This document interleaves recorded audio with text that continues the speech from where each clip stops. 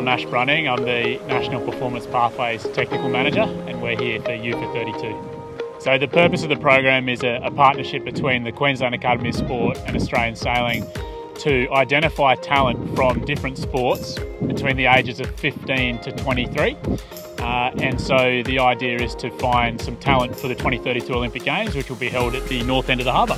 The foiling this morning was absolutely insane. Like, you just felt so weightless, and it was just an amazing feeling. I'm having a great time. All of the activities are really fun. The theory's really engaging, and the instructors are always really nice. It's been awesome. Like, it's been very different to what I usually do, like jumping on boards with like winds. But yeah, it's very cool though.